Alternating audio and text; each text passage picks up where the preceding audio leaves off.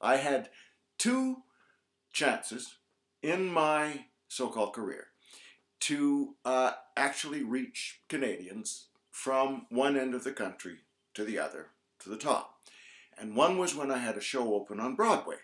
There's nothing like when you're written up in the New York Times and Time Magazine and the New Yorker and all those. Oh, you are all over Canada. That's one way to do it. The other way is I was on the CBC. That was the other way. So if it wasn't for the CBC, where I'd be now is I'd be in Los Angeles or New York talking about how much I love Canada.